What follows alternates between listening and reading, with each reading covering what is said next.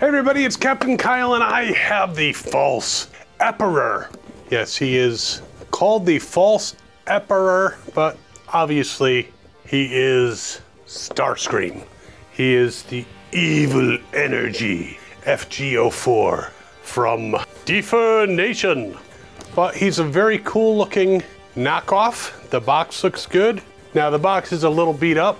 I got this from AliExpress. I like getting things in the box because if something happens, if the package gets a little squeezed, then it doesn't really damage the figure inside. So there are some dents on here, but it shows him in warrior mode. It actually shows him as King Starscream. And let's take this sucker out and see if he's cool enough for your collection.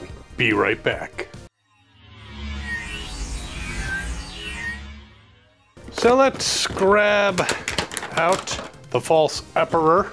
And first of all, you can see he's got some accessories. So he's got a cape, and it's actually cloth. Now, the nice thing about this is a lot of the versions of Starscream that come with capes, they're plastic, and you kind of gotta stick them on, and they don't always work the best. And in some cases, you have to kind of plug them into the back of a chair when he's sitting down. This is cloth, so it's very cool. Now, in addition to this wonderful cloth, he comes with a ton of accessories. It's like a whole huge bag full. I'm just gonna dump them out here. He's got the shoulder pieces for when he is King Starscream. He's got his regular guns, null rays. He's got 2 missiles for plane mode. He's got a little Megatron, which is weird for him to hold when he's the king. He's got some blast effects, so I think these are for his jets. These are for his guns. He's got 2 itty bitty posts, and we'll go into what those are for later. And he's got multiple hands. He's got the finger of doom and the palm of smacking. He's got a piece for his stand in case you want to have him flying, and a crown. So lots of accessories, but let's take a look at the bot himself. There he is in his plastic packaging, and he's got the nice little stand in case you want to put that together and have him float. We might do that later, who knows. And then there's the figure himself, a very gray version of Starscream. It's got the nice orange cockpit, the blue forearms, the wings of course, and very sturdy legs. So as far as posability, his head can turn, his arms can go in all kinds of directions. You can swivel the forearms, though you gotta be careful. Part of the transformation splits his forearms, so when you're turning it, you don't want to actually split them. The hands, since they come out, also swivel. Bends at the elbows, the shoulders move in a variety of directions. He can kind of shrug. And let's put on his standard weapons onto his shoulders, though he can hold them in his hand as well. So shoulder or hand, you can have the weapons wherever you'd like. I like the classic shoulders, so that's what we're going to go with. He does twist somewhat at the waist.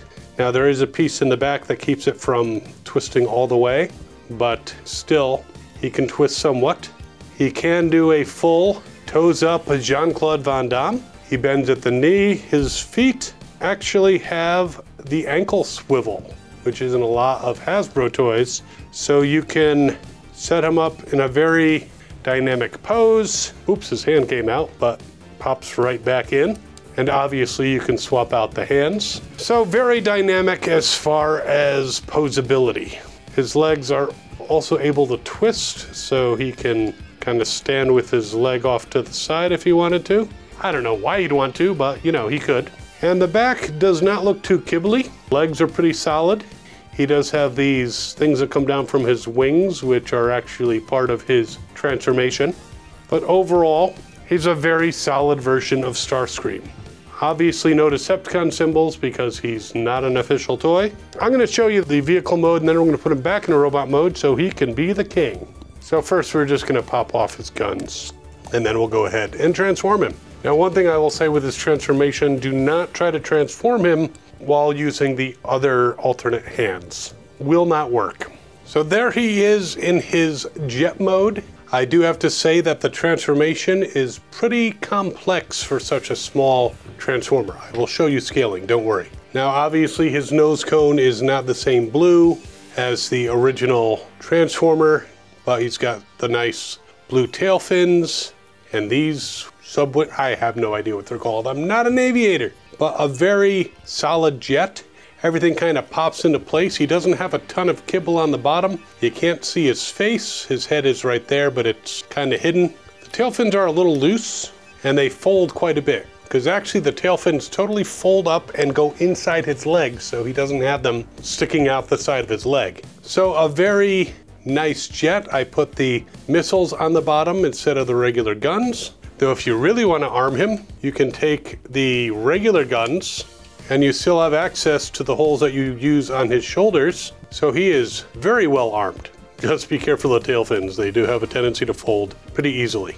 But overall, he's pretty solid. The transformation is very clever. So I'm happy overall with this figure as both Starscream and the Evil Energy Jet. And you can take the little mounting piece when he's in jet mode, pop it in the bottom, a little tight. You really have to put a lot of pressure to squeeze that in. And even then it's not exactly as good as it could be. Almost need to use pliers, but there he is. See, putting it on before you plug it in might help. There you go. So there he is on his stand. So you can have him flying into battle on his stand. Not the best stand, but I didn't get it for the stand anyway. All right. So as I said, the transformation is very clever. The nose cone actually splits. It really hides a lot of the stuff.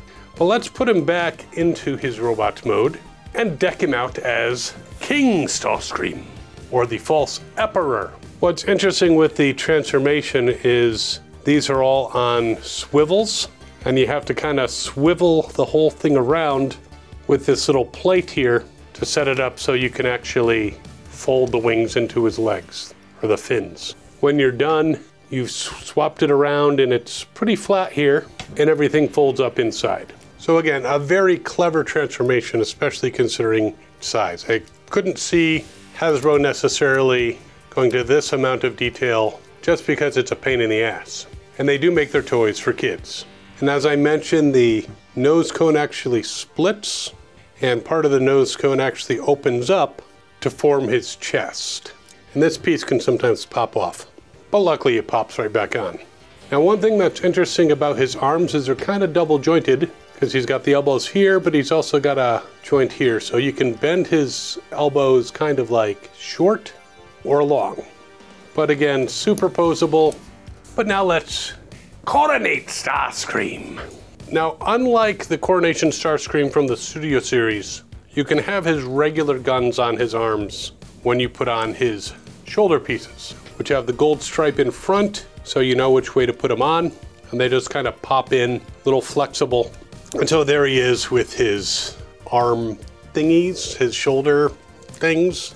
Now the cape I'll put on next. Now the interesting thing is the little holes on the back of the wings where you can actually put the weapons in when he's in vehicle mode are for these little itty bitty tabs. So you push through the cloth cape and push it into that little hole there. So the bad part about this design is these little things are very small, so easy to lose. And when you flip back down these parts of the wings, you can see they don't quite go down flush because of the cape. But it looks great from the front. He's got a very nice cloth cape. And finally, the crown. And that just pops right onto his head. No muss, no fuss. And we have King Starscream, who is now holding Megatron, which is very odd. And of course you can swap out his hands so he can be pointing the finger of doom and also saying, hey, whoa, whoa, whoa. You Megatron? You Megatron, bro? I don't need a hint, I need a yes or a no. So the only thing that this guy doesn't have, other than size, is as you can see next to the Hasbro Coronation Starscream, he's a bit smaller, and he doesn't come with a throne. And the way his legs are, he can't really sit in it that well either, but that's kind of par for the course with Starscream. Who designed this throne? It's too big! That's what she said. So overall, a very cool version of Starscream in his coronated form, or you could dispense with that and he's just a cool version of Starscream. As I said, very clever transformation, very posable, you know, a little complex, but you can impress your friends. Or not. So this is actually by Jinbao, however they're saying it. And he was like $17 $17.46. $17.46 plus shipping. It's like 21 bucks. So for the price, I think it's cool. You get a nice cloth cape. You get all these accessories. I didn't even show you how you can stick these into his jets so he's hovering. Not too thrilled with these. These are, I guess, supposed to go on the end of his guns, but they don't really stay very well. So these blast effects, unless I'm totally misreading what they're supposed to do. I mean, some of the promotional pictures showed these being used as blast effects, but I wouldn't use them. Cool figure. I'm gonna put a link down in the description to this guy on AliExpress. Again, like after shipping, like 21 bucks. Not bad for, I'll be a robot master size version of Starscream, but with a lot of accessories. And in scale, better with Combiner Wars Bruticus. Could probably stand on his shoulder. Or you could use a Legends one, but you know, that's totally up to you. So while you're deciding on whether or not you want to get some of the evil energy of this Decepticon Monarch, you can check out another video over here where we actually talk about the actual Coronation Starscream from Hasbro. You can subscribe if you'd like, share, all the stuff. A super thanks if you really like this video would be much appreciated. We'll see you next time. As always, have fun and good hunting.